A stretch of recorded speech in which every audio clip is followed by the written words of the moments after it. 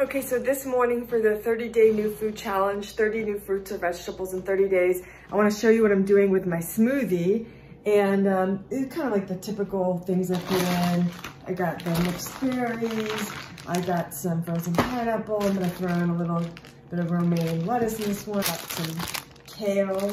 And here's what I really wanted to focus on, which is, if I can get in there, these are frozen beet greens. And so what I've been doing is when I put beets in my smoothie, I will save the greens and put them in this little bag in the freezer. And then those are actually really good to put into smoothies. You know, it counts as leafy greens. The ones that are from red beets have these nice red stems, so a lot of phytonutrients in there. So today's new fruit or vegetable, and my cat is meowing right now because I have to feed him, is beet greens.